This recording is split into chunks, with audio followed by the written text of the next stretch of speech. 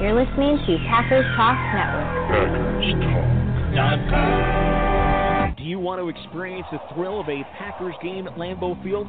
If so, be sure to get your game ticket from the longtime trusted source in Wisconsin, Ticket King.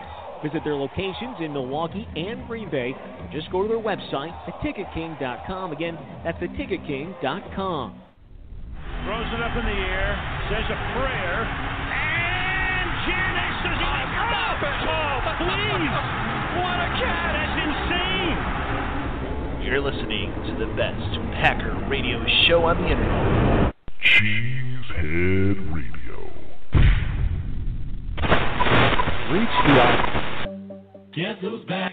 So I think that's the logical explanation. Let's just, say that didn't happen. It was a return to greatness. It was a return to form. It's crazy, and he just kind of flew under the radar. Get this out there so I sound good on Cheesehead Radio. Yeah. No negativity allowed, sir. So I think that's actually going to be really exciting to watch. I don't think there's anything positive we can say. There's a lot. Oh, you were looking for positive. Yeah.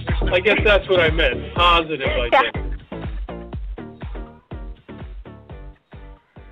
Hello, Packer Nation. Welcome to another episode of Cheesehead Radio. As we were discussing in that intro there, we are going to try to come up with something positive to say tonight. Your hosts tonight are the bewildered C.D. Angeli of PackersTalk.com and Cheesehead TV, the punctilious Michelle Bruton of Cheesehead TV and Bleacher Report. Back with us tonight is the immersed Jamie Snowden of Cheesehead TV, and me, Jersey Al, Cheesehead TV, and Packers Talk.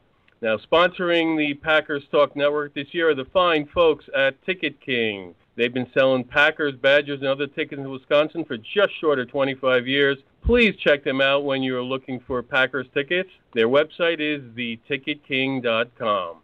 Joining us tonight, a very, very special guest, the voice of the Green Bay Packers official radio broadcast, Wayne Larrivee. Can't wait to get to this, so let's get started with some Packers news. Packers news. All right, there have been some big developments in Green Bay this week, so we'll open the show with the biggest one. Not only did the Seattle Seahawks waive running back Christine Michael, which was shocking enough as it is, but then on Wednesday, Ted Thompson and the Packers went ahead and claimed him. And in news that might make you feel a little bit better about all things Packers this week, it turns out the Minnesota Vikings also put in a claim for Michael, but the Packers were higher in the waiver order. I guess losing to the Vikings had a silver lining after all. The Packers placed running back Don Jackson on injured reserve in order to clear room for Michael. Oh, Don Jackson, that's too bad. But back to the topic du jour, which is the alleged growing discord between Mike McCarthy and Aaron Rodgers. The quarterback rejected that outright, saying, "Don't waste your time reading crap like that." I'm going to go quickly edit my Twitter. I think everyone's going to have to. I guess so. Relax. In more news that may make you feel hopeful this week, Clay Matthews returned to practice on a limited basis on Wednesday. Jared Cook was in the same boat. There's no indication yet if they'll play Sunday, but it's a start. And as for the two injuries in the offensive line to T.J. Lang and David Bakhtiari that occurred last week against the Titans, Bakhtiari, who hurt his knee, was back in practice Wednesday, but Lang, who injured his ankle, did not practice. Looking forward to the Packers matchup with Washington this Sunday, cornerback Josh Norman had some high praise for Aaron Rodgers ahead of their meeting. That's number 12. Norman's a white over there. That's a wizard. And needless to say, Rodgers, a huge Lord of the Rings fan, was very pleased with the comparison. And that was your Packers News of the Week. Now it's time for your Packer Tweets from Packer Tweets.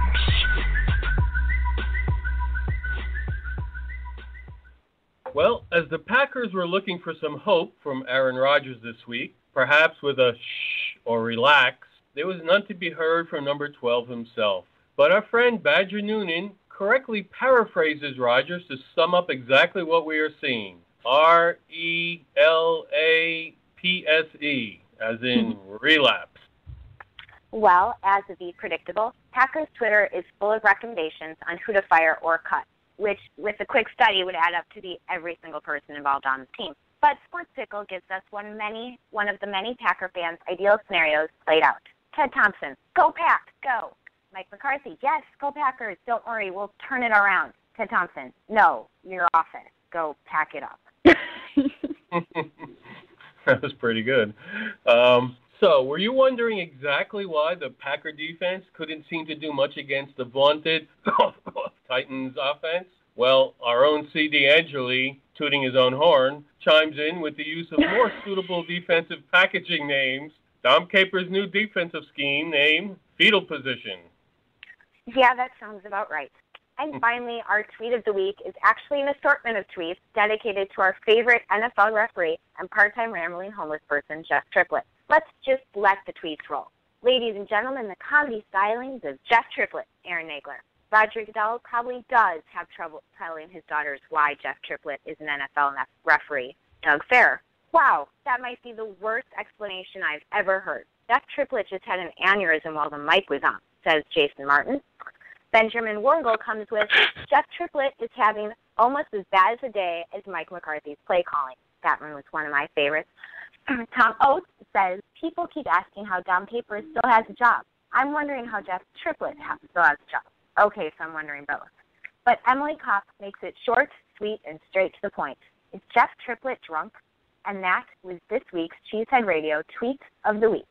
Tweet of the Week.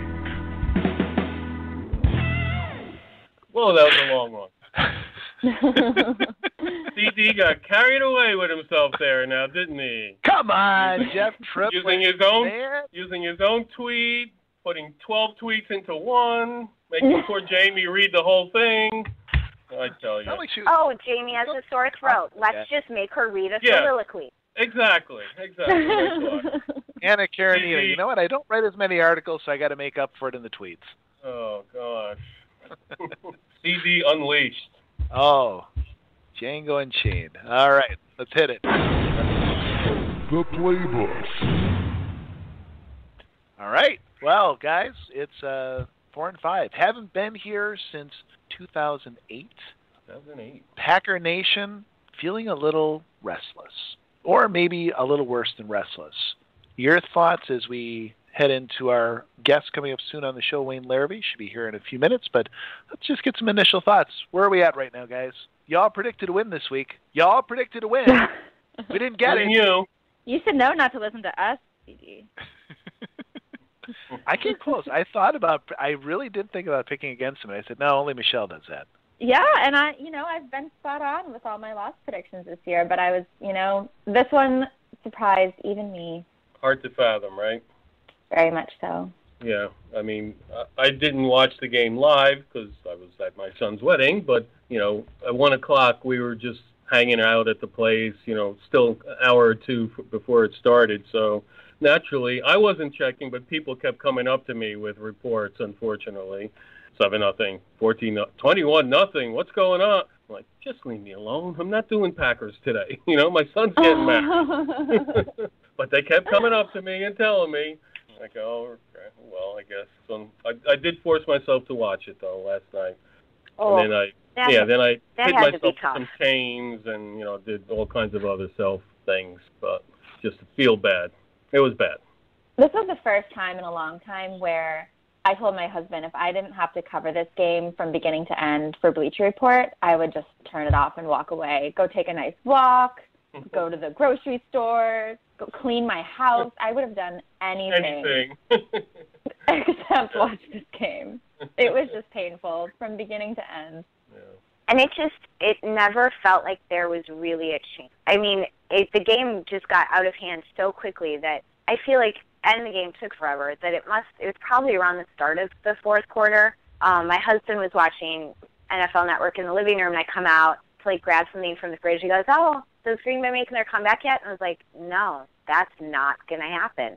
And at that point, they were closer, 2-ish scores, but I was just like, no, this isn't a thing. I'm just watching the game because I have to, approving comments of people saying Hundley should be our starter from now on, and, waiting for this game to finally be over so we can just move on.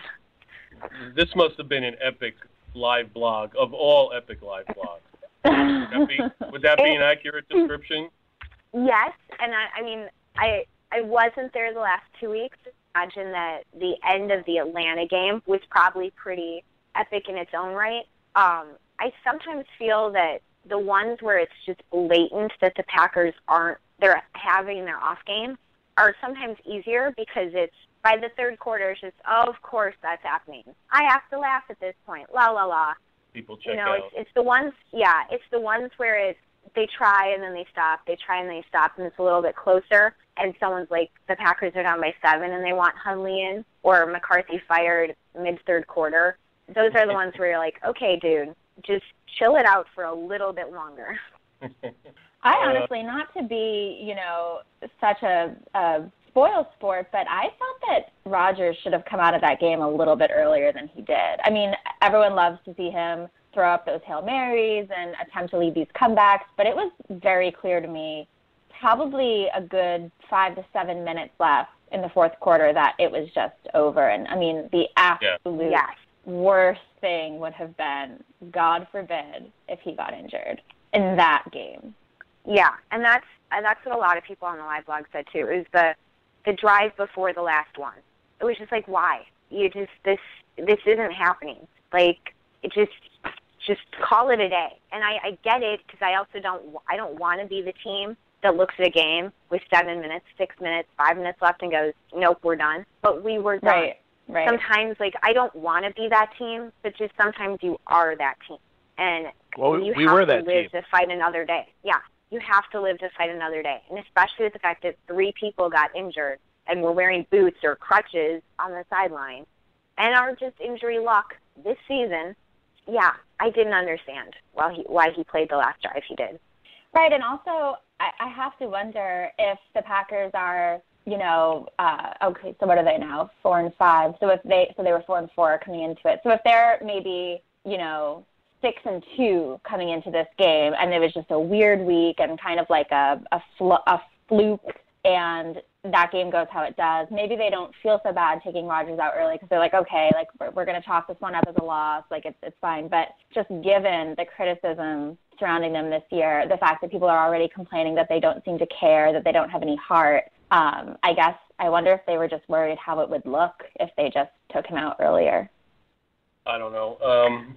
Just curious about one thing about the two of you, what you think. Did you think, in the middle of the third quarter, that the Packers actually were? Did you get a feeling at all that you thought the Packers were really going to come back, or you had already figured, fate is already done here? I had pretty much written them off. Yeah. So both of you. Yep. Okay. Yep. And I rarely get to that point.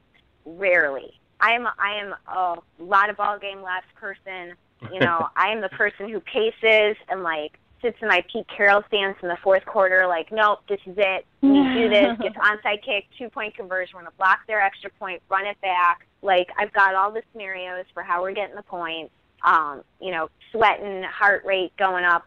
Nope, not today, or not on Sunday. Well, one thing we are going to do today is talk to a special guest, so I think it might be that time.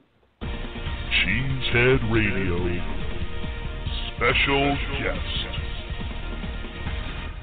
Ladies and gentlemen, it's a great day in the neighborhood here at Cheesehead Radio. We have a very special guest today. Yes, from the Packers Radio Network and over at Packers.com, the host, the voice of the Packers, Wayne Larrivee. How are you doing tonight, sir?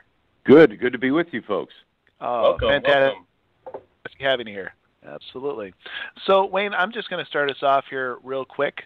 I know we want to talk to you about a lot of things Packers, and of course you have a book coming out that we're excited to talk to you a little bit about tonight too. But let's just get right to the meat of the battle here.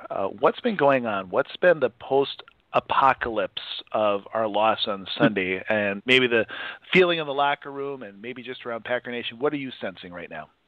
Well, I mean, obviously there's a lot of frustration and disappointment when you're a team like the Packers that has won so much, and now you've lost 4 of your last 5, and the last 2 games have been kind of, taken away early. They've gotten behind almost before the game began, it seemed like. And So there's a lot of I sense there's a great deal of urgency, obviously, but there's also been some disappointment, and I don't know, and I don't think you can know what the psyche of the team is at a given point in time unless you're on that team and in that locker room. So the one thing I would be concerned about more than anything else, injuries notwithstanding, is, where is this team spiritually? Where is it emotionally? Because football is played with spirit and emotion. And even on this level, it's not just X's and O's. And, that's what I'm wondering about right now. Where is the confidence level of this team? All right. Thank you. Hal? Wayne, we heard Mike McCarthy do something highly unusual in a press conference this week, and that is kind of toot his own horn by stating, without prompting, that he is a highly successful football coach. Now, you've had the opportunity to interview him many times. Would you agree that it's kind of out of character for him, and what do you think brought that on? That's hard to tell. I don't know what brought that on, but I heard the quote myself. It did kind of, that was kind of unusual. That was really, but he has in those settings, especially when, times have been difficult, he has come out and been bold. And, I remember back in 2010 when they lost to Detroit, they were going to New England without Aaron Rodgers, and he constructed the battle cry of we're nobody's underdogs going to New England without Rodgers. So, there are times when he does that, and sometimes when coaches do things like that, make that statement, I don't know, maybe he's sending a message to his team as well, and giving them the kind of confidence that, hey, listen, nothing's changed here. We've lost a few games, but everything's ahead of us, and I think that's probably what he had in mind more than anything else. Makes sense. Michelle? All right. Hi, Wayne. How are you? Good, Michelle. How are you? I'm good.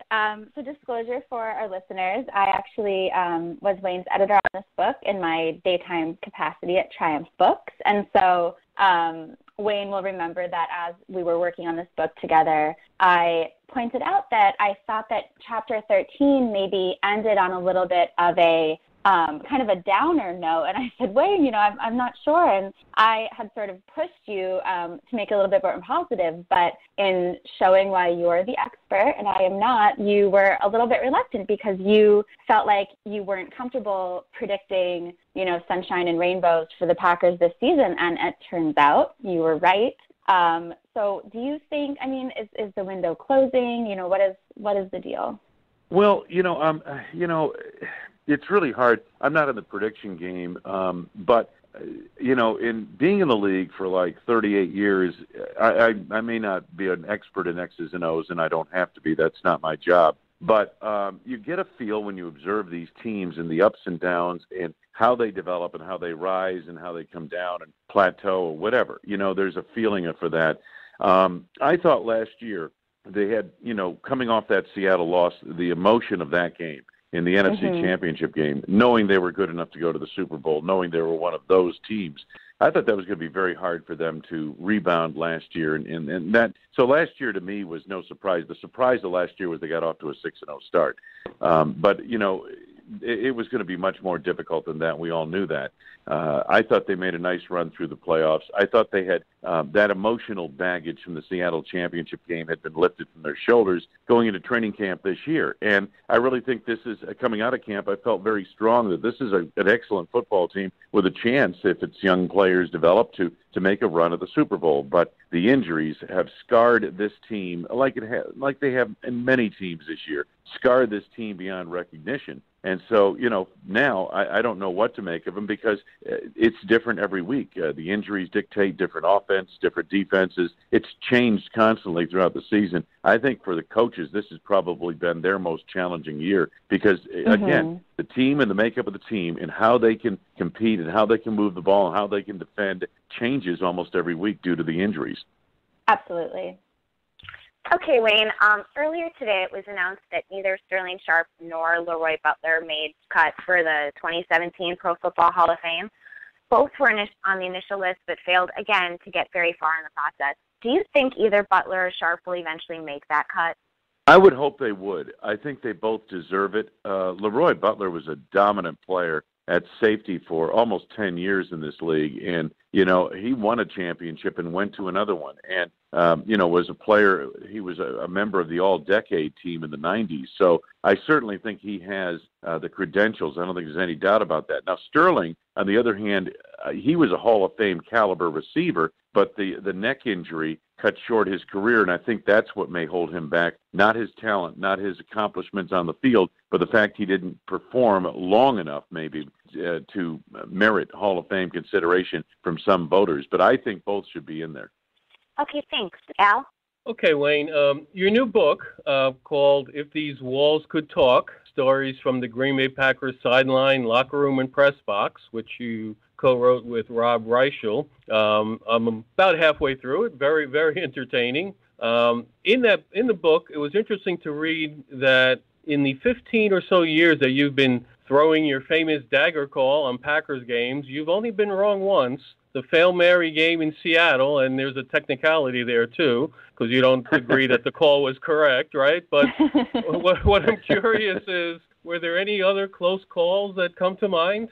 Oh, gosh. Yeah, there were a lot of them, and people would jump on Twitter and claim that this was a premature dagger, that type of thing.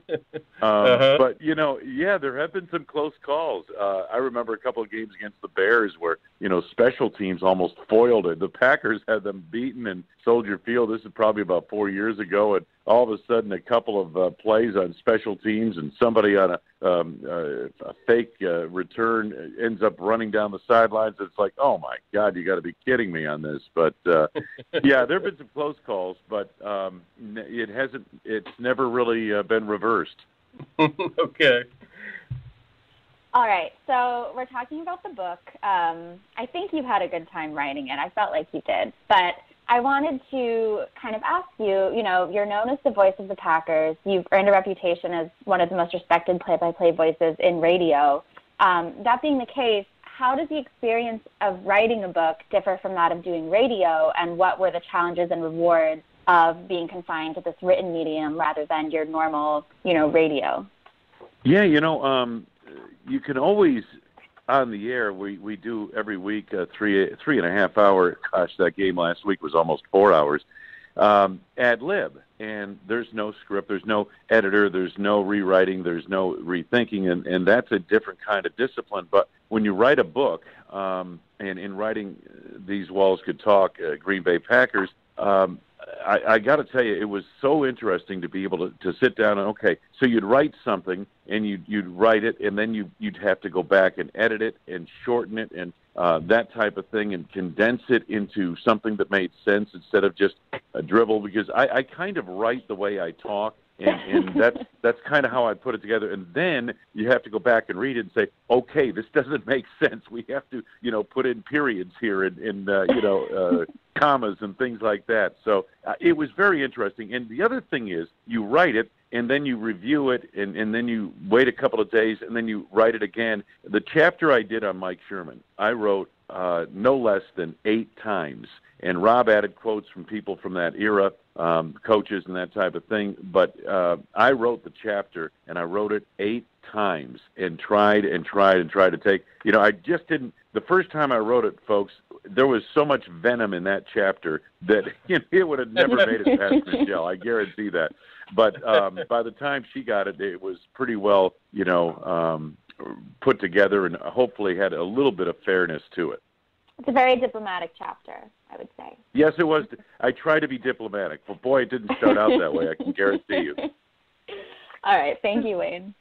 Okay, Wayne, people have very strong opinions about the people who call games for their favorite teams, and especially in radio, I feel like fans develop such a strong kinship with announcers. Who are some of the announcers that you've enjoyed listening to or working with, and what about their skills or styles do you appreciate? Boy, going way back, the guy that actually inspired me to kind of get into this business, just by the way he sounded and the job he did, was, this is back in the early 70s. Now, none of you would remember this, but the Knicks used to be a great team, back in the early 70s, and I was in high school listening to their games. I thought Marv Albert was the best radio play-by-play guy I'd ever heard. He later did the New York Giants as well, but he was doing everything in those days. He did the Knicks and the Rangers and the Giants, and I thought he was just tremendous on radio. He's excellent on TV, don't get me wrong, obviously, but his work on radio back in those days was just phenomenal, in my opinion. The way he called the game, the energy he brought to it, the fact that he could, I honestly believe that a good play-by-play guy can tell a listener just as much with voice inflection on a particular play as with words to describe it. And, he was the master at that. Other guys I really enjoyed. Jim Durham, the voice of the Chicago Bulls on radio back in the 70s, he was excellent as well. There are a lot of guys that are really good today. Brad Sham does a great job on the Cowboys. One of my favorites, very entertaining. They have a great broadcast, the Dallas Cowboys. And there are a number of others that are just really outstanding. They do a great job in painting the picture. The thing about local broadcasters, and I know this just from being a fan, if it's a comfort level. In other words, when I grew up on the East Coast, I'm a Yankees fan. So when I hear John Sterling's voice on my satellite radio in the car, I know exactly where I can hear it. He can say one word and I will know Yankee Stadium, Yankees, that's it, and going way back, back when Phil Rizzuto was doing the games when I was a kid and Mel Allen before that, their voices kind of told you that this was the Yankees. And I think the same thing happens in football and basketball. Marv Albert was the Knicks and Jim Durham was the Bulls, and you go on down the line, and I think that's what happens. Mitch Holtis is a great announcer in Kansas City. He's the Chiefs. These voices become very distinctive. Brad Sham, you just hear one syllable, and it's the Cowboys, that kind of thing. And I think that's that's the magic of local radio especially, but local radio and television, the comfort level that fans build with their announced teams. Yeah, I agree so much. I grew up watching the Packers with my grandmother, and she always listened to Jim and Max. And then when you and Larry took over, we always had the radio on in the kitchen, on like the boombox on the counter, and the TV on. And that was back in the day before DirecTV, so it synced up a little bit better. And that's how I always grew up, watching and listening to games. I never listened to the national announcers, so it definitely had that kinship and that closeness that it was very local and to your team. Well, and it was interesting because you mentioned the fact that the technology today doesn't allow you, unless you have a device, and there are devices out there where you can sync up the radio to your television screen, and there are ways to do that. But most of us don't know how. So it's a little tougher Not a today. clue. But back when I was in Chicago in the 80s doing the Bears, and they were in their heyday, they would advertise on billboards on the sides of buses. WGN would advertise, turn down the TV sound, turn on Bears radio, and that was how it was done. And that was a big push back in the 80s and early 90s when I was doing the Bears in Chicago. Yeah, great. Thanks. Al? Yep, Wayne, you were there for the summer of Favre with the tearful retirement, unretirement, and then the standoff between Favre and the Packers. What were your thoughts and emotions as that was all going down at the time? In our book, that was a tough chapter to write. There were a couple of chapters that were a joy to write.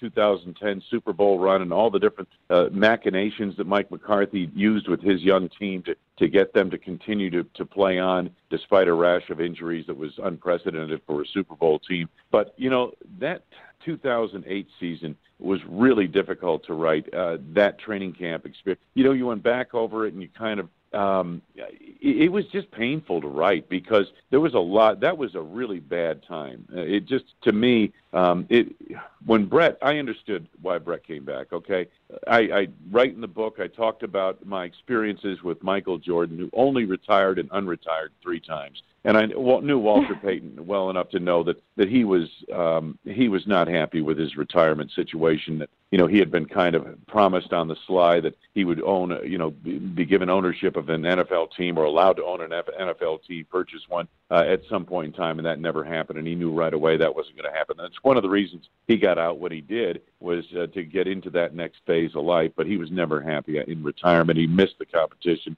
And, the hardest thing, I think we try to write this in the book, we tried to talk about it. The hardest thing is when you're the face of the franchise and you're this superstar.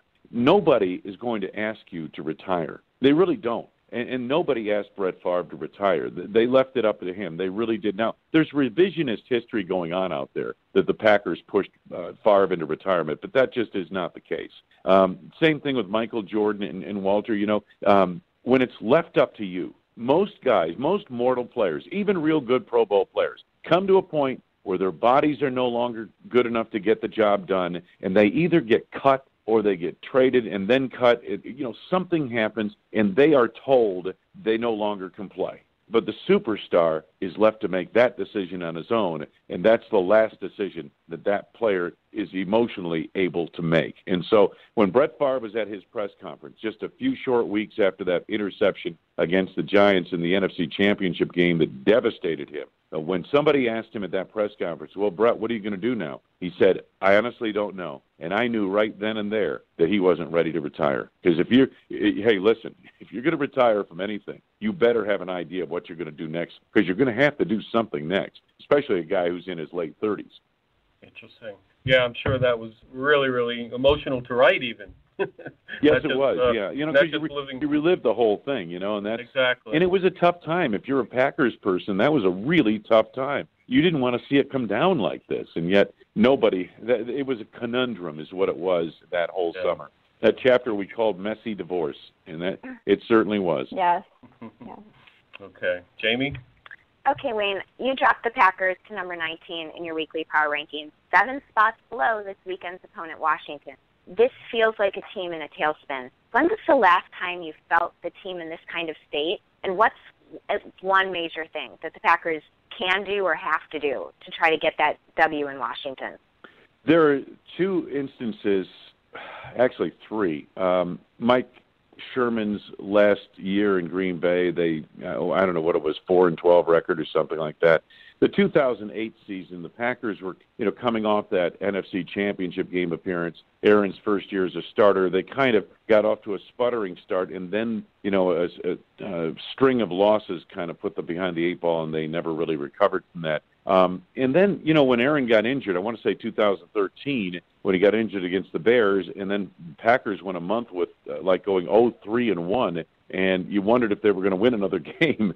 Those are the only times I can remember anything quite like this. But, when you look at the Packers and you look at how they're playing, I hate to rank them that low in the power poll, but when I write that poll, I'm not writing it from the standpoint of Green Bay Packers. I'm running it from the standpoint of, hey, you put 2 teams on the field, who's going to win that game? And who's playing well now? It's not about who's going to be good in January. It's about who's good now. And right now, I think Seattle's the best team in the league, and I think New England's right there, and so is Dallas. And those teams kind of have separated themselves. I think Denver's real good with their defense, but I don't know if Trevor Simeon's going to be able to deliver enough offense for them to repeat. Because I think this year, unlike last year, they'll have to score some points to get back to the Super Bowl, and especially when they play New England this year.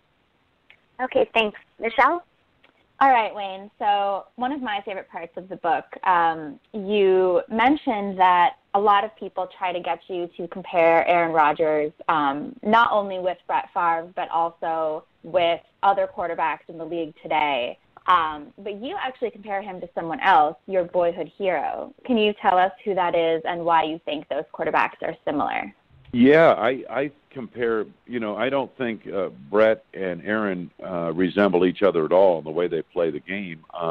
I think Aaron Rodgers is a modern-day version of Bart Starr. Now, the old guys would tell you that, well, Bart, it wasn't nearly that good an athlete. But that's not what I'm talking about. I'm talking about how he runs the team, how he takes care of the football, all those things, the intelligence he brings to the game. I think Aaron Rodgers, to me, personifies what Bart Starr would be in the modern era with that kind of athleticism. And, to me, that's what makes him special. That's what makes A-Rod special. And, I love Brett. I love him to this day. I loved calling his games. You never knew what was going to happen. But there were times, obviously, late in ball games when either Brett was going to win it for you or he was going to lose it for you. And there would be no in between there. And, with Aaron Rodgers, the way he takes care of the football and the way he plays down the stretch, he's going to give you a good chance to win every time. Absolutely. All right, we have been talking to voice of the Packers, Wayne Larrivee, about his new book, If These Walls Could Talk, Green Bay Packers, Story from the Green Bay Packers Sideline, Locker Room, and Press Box. Wayne's book was co-written with Rob Reichel of Packers Plus, would make a great holiday gift for any Packers fans in your life. It's available on Amazon, on TriumphBooks.com, and ebooks are available as well in the Kindle store, the iBook store, and BarnesandNoble.com. If actually you'd like to meet Wayne in person, I believe, Wayne, you'll be doing a signing right on December 1st, which is a Thursday, at the Barnes & Noble on South Oneida Street at 6 o'clock p.m. So if you can make it then, you can meet Wayne, you can get a copy of your book signed, get copies signed for friends and loved ones for holiday gifts. There's nothing any Packers fan probably wants more under their tree. Wayne, thank you so much for taking the time to talk with us tonight. It was really great to talk with you and learn a little bit more about you and about the book. Great to be with you guys. Thanks, Michelle. Thank you, Wayne. Have a good night. Thanks for joining us, Wayne. You too. My pleasure. Right. Thank you, guys. Call anytime. All right. Good night, Wayne. Very nice. That was awesome. Not just it very was. nice. He has a great voice. Oh, man. It's funny because I'm thinking that the entire time when, he was talking about other announcers that have recognizable voices, and, some of the names he was mentioning some of them were here on the East Coast, and voices that I grew up with as a kid, Marv Albert, John Sterling, those voices. And the whole time I'm thinking, well, you're right there, Wayne. You've got the same feel to me. When I hear one or two syllables out of your mouth, I know who it is. So just a fantastic voice. Yeah, I would like to buy his book, but I want to buy his book on tape, and I want to have him read the book on tape. I think that you'd be surprised. We've had so many requests for that at Triumph. Really? Seriously? Yeah. That's actually for not a him bad specifically. idea. Yeah, a lot of people actually do negotiate deals to read their own audiobooks, which is great. All right. Well, when I write my book, I'll see if I can strike that deal. That's going to be awesome. Yeah. Let me make a note of that. Exactly. Got it. All right, let's get to this week's Hot Pockets. Hot Pockets! Anyway, I'll start us out. Hot Pockets, just a final quick discussion topic.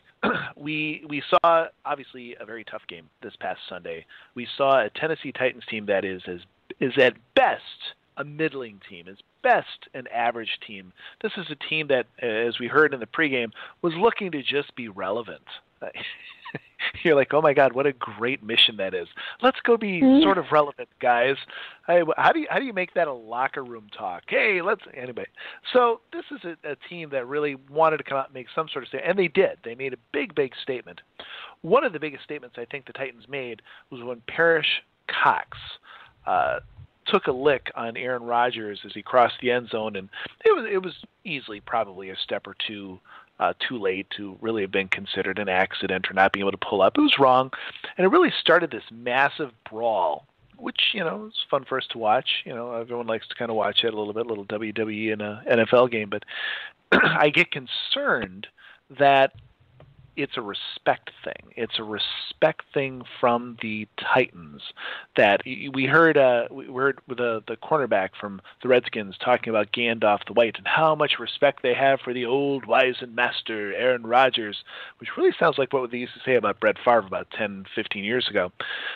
And yet they come across the line and they're getting a lick in. And to me, it's a little bit dangerous that maybe a little bit of that Gandalf magic, not just for Aaron Rodgers, but for the Packers, might be gone a little bit. That to me was a little bit of a sign of disrespect, that I'm going to give Aaron Rodgers a lick because I can. And I'm hoping that the Packers can get some swagger back and to command the kind of respect that Aaron Rodgers and the Packers do deserve when they face Washington this weekend. Okay. All right. Jersey Al. Hot Pockets. You should play your sting after you say your Hot Pocket.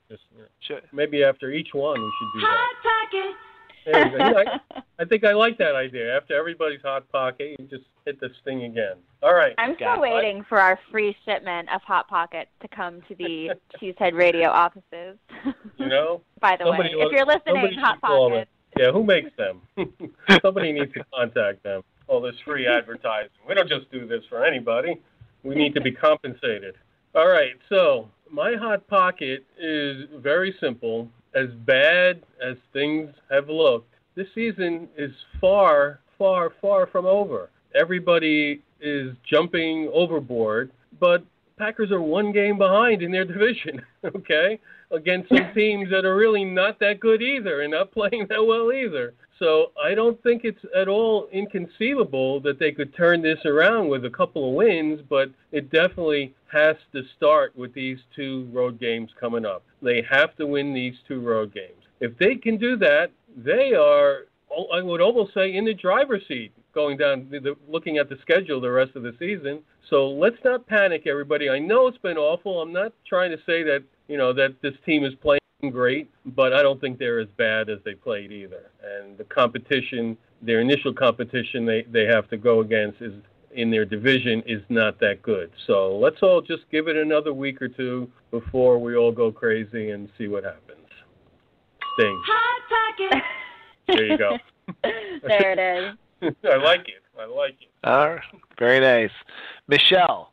All right. So I want to talk a little bit about Clay Matthews' legacy. Our guy, Jermichael Finley, was spitting some hot takes on Twitter last week, basically theorizing that he feels that Clay Matthews got paid and then stopped being hungry and that he's lost his love for the game. And I see a lot of people echoing this sentiment that Matthews can't really be this injured. We've seen him miss multiple games with injuries before.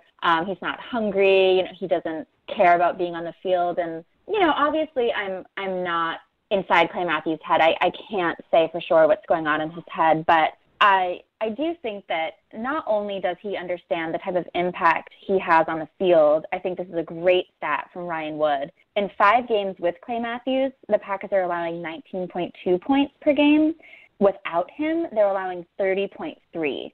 So obviously he's having a huge impact on the field. They're really missing their leading edge rusher. But also I think I got to interview him last year about what leadership means and how he sees his leadership role on the Packers. And he takes that very seriously. He knows that him being on the field is about more than his production. It's about what he does to rally this team. And so I just wanted to, throw it out into the universe that I think he'll be back when he's healthy. If he's not playing, it's because he's not healthy. And I think that this team's really missing, their defensive leader.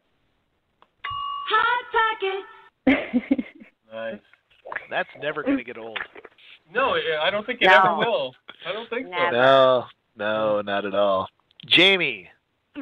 Okay, my Hot Pocket this week is wondering if Kristen Michael will actually play it all this weekend. The last time that, I'm walking through at work and my phone goes off, the Packers signed a running back. That's wow, they signed someone in the middle of the season to help shore up a position that they need help in, Niles Davis. And I was like, okay, it'll be tough because he's not going to know plays or protection, but I wonder if they're going to use him at all. They're going to need to because no one else can run the ball. And they didn't use him at all. And then they used him 4 plays the following week, and then they got rid of him. So I'm just wondering, when I saw Kristen Michael, that news come across my phone today, I was like, that's a surprising move. That's someone who actually can run the ball. I was a little bit shocked just because I still remember him from college and character issues, but was like, okay, we're trying. We're making trades or, signing people to try to get something going. But I'm like, but is he actually going to find the field at all? Or is he just going to be like Niles Davis and play 2 plays and then go away again? So I hope he does play because the 5 runs that Neo did, while they were helpful, we need more than that. And he's on a pitch count, and I'm assuming Ty Montgomery's still on a pitch count. So we need the help. Hot Pocket. Hot Pocket. Yeah. Jersey House found something. Very nice. I'm onto something, I tell you. I'm onto something. Should I play the prediction sting after every prediction? I don't think that's I going don't to be know. No, that's not a charming. Yeah, terrible There's a idea. little bell with Hot Pockets, if that helps. See, you have bad ideas. See, I have all the good I ideas. do. Bewildered. Keep coming to me, okay? Yeah. Speaking of which, let's get to this week's game predictions. Cheesehead Radio.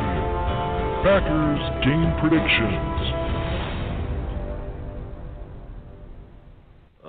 It's the second game of the Packers road trip as the 4-5 Green Bay Packers head to Washington.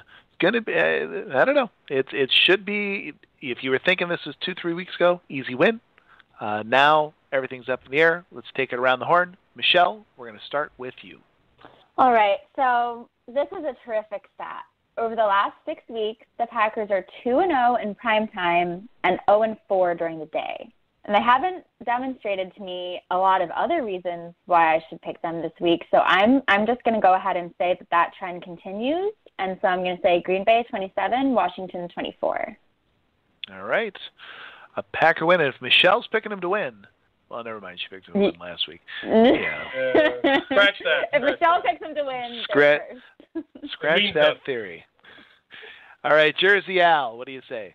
I say Green Bay 28, Washington 20, and I have no idea why.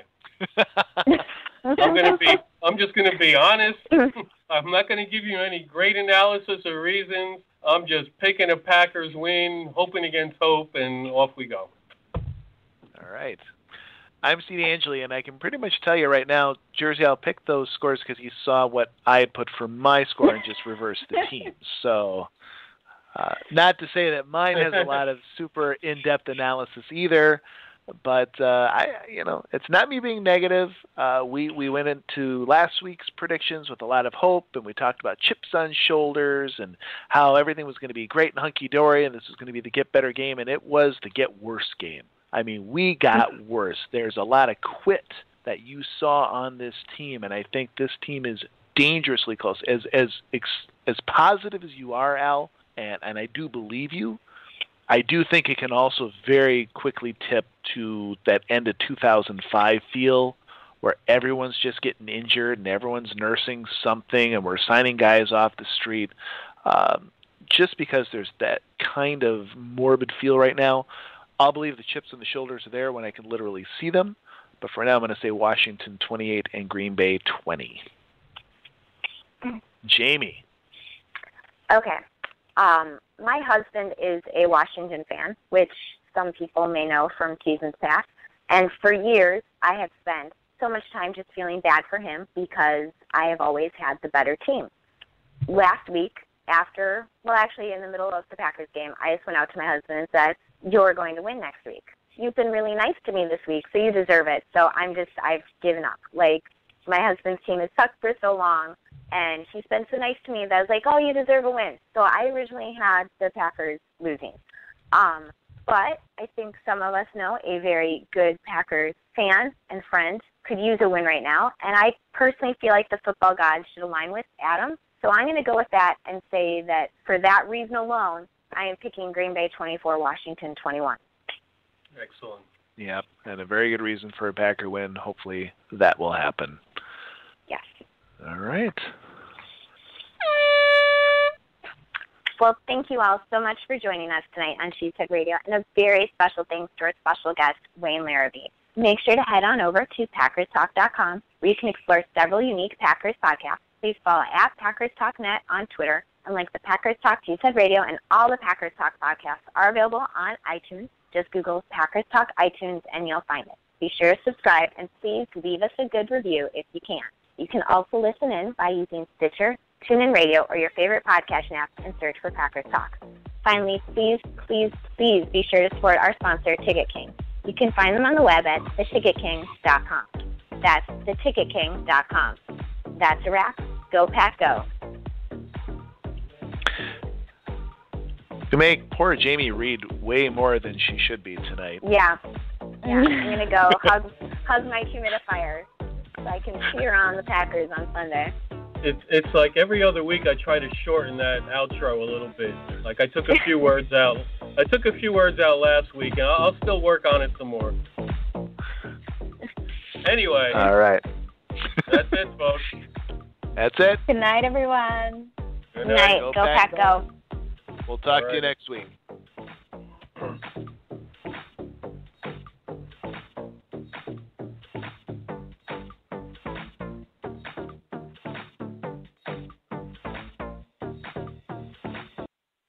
When you don't go to Geico.com, car insurance can be confusing. Like Swedish techno confusing. Bark, bark, meow, meow. Dance with me, purple cow. Bark, bark, meow, meow. Ooh, you lovely cow. Geico makes it easy. With 24/7 access, all you have to do is go to Geico.com and you could save money on car insurance. It just makes sense. Unlike, Dance with me, purple cow. I like your moves. Danny, I just figured out that if I switch to Metro PCS, I get 2 Samsung Galaxy phones free. Cool, Dad. And I could be a super dad with 2 free Samsung Galaxy phones and call myself Double Galaxy Man. Or you could give the second phone to your sidekick. Yeah, I guess I could do that. That's right. 2 free Samsung Galaxy On 5 smartphones are all yours when you switch to Metro PCS. Metro PCS. Wireless figured out. Coverage not available in some areas. Sales tax not included in phone price. Excludes numbers on the team.